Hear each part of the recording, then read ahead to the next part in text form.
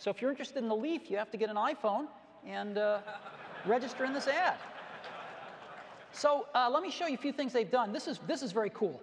They want to show how efficient the Leaf is. And they came up with this really cool way.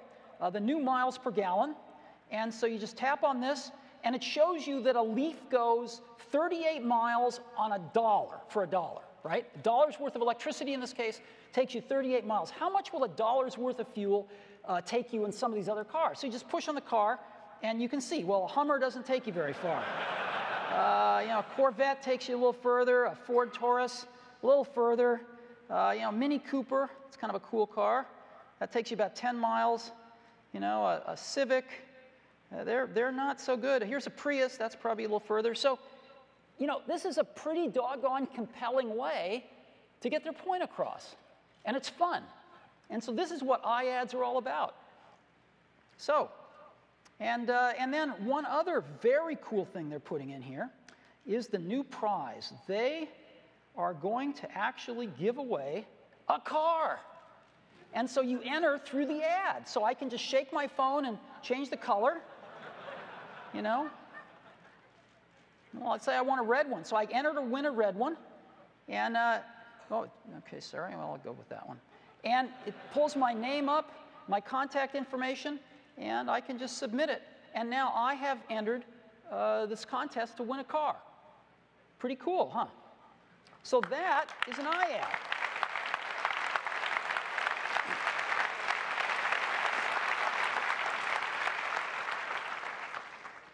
And I think a lot of people are going to try to win the car. It's a great idea. So, iAds. iAds start, we're going to turn it on July 1st for all iOS 4 devices. So July 1st, less than a month from now. Now, how successful have we been in selling iAds? Well, we're new at this. We've never done this before, and we don't know what we're doing. But we've attracted some pretty exciting brands, and they have committed over $60 million for the second half of this year in the last 8 weeks. Well, how much is that?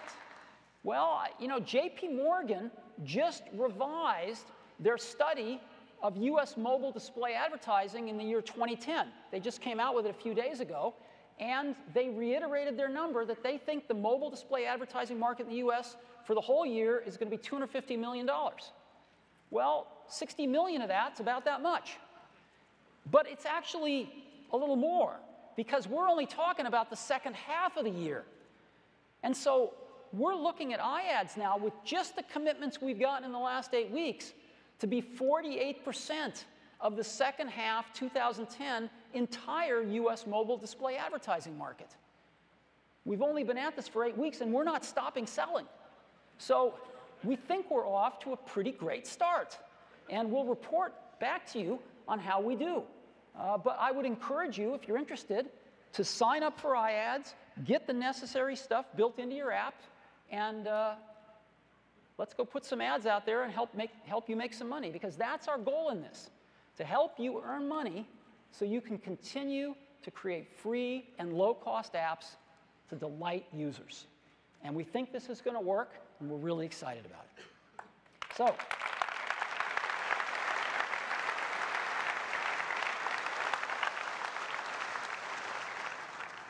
So those are the 8 things I wanted to share with you on iPhone 4.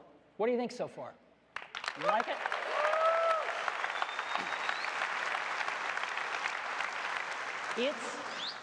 I think it's a lot more than people thought it was. I don't know. What do you think? Is it more than you thought?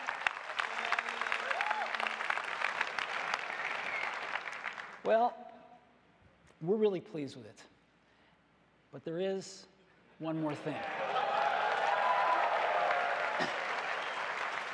And I think it's best that I just show you.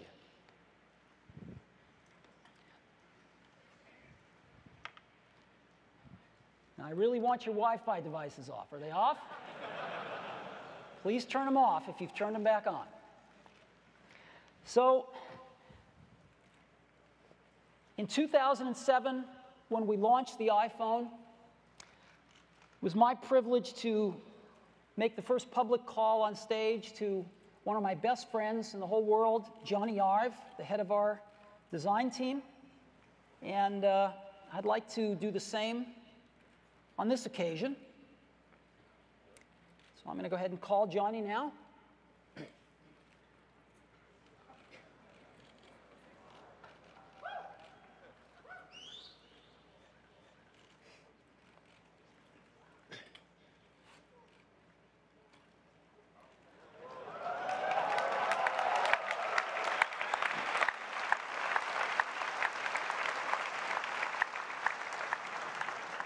Hey, Johnny.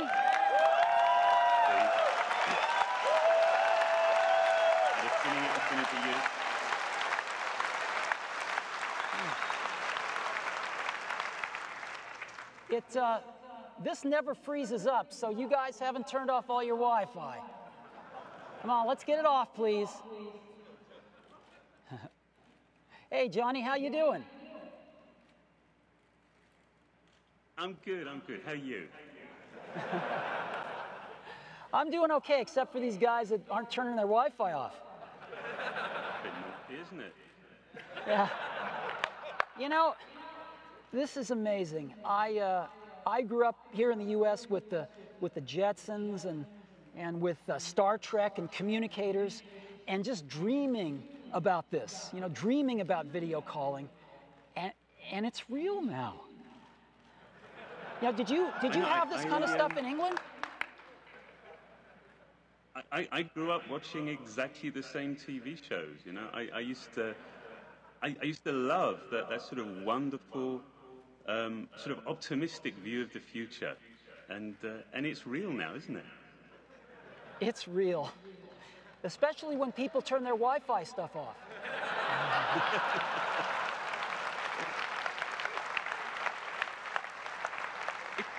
It's sort of odd, isn't it? Because, as you know, the idea of communicating this way, it's an old idea. It's one that we're familiar with. We've just had to wait. We've had to wait an awfully long time for it to become real, haven't we? Yeah. Well, listen, let's have lunch later on. All right. I'll see you soon. Thanks, Johnny. All right. See you, Steve.